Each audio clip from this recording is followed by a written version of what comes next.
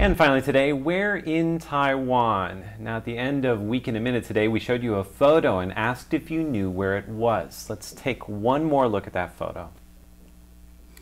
It's located in one of the 3 biggest fishing harbors in Taiwan.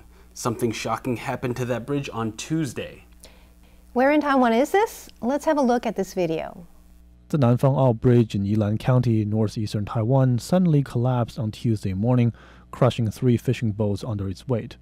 An oil tanker on the bridge tumbled into the water and caught fire. The driver was lucky to survive the collapse, but those on the boats weren't so lucky. A total of 6 fishermen have been found dead. All of them were migrant workers from Indonesia and the Philippines.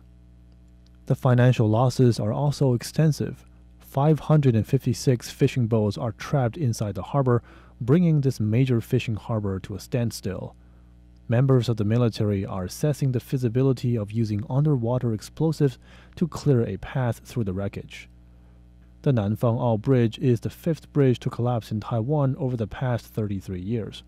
While authorities have yet to determine the cause of Tuesday's collapse, all 5 accidents took place during or after a typhoon or flood.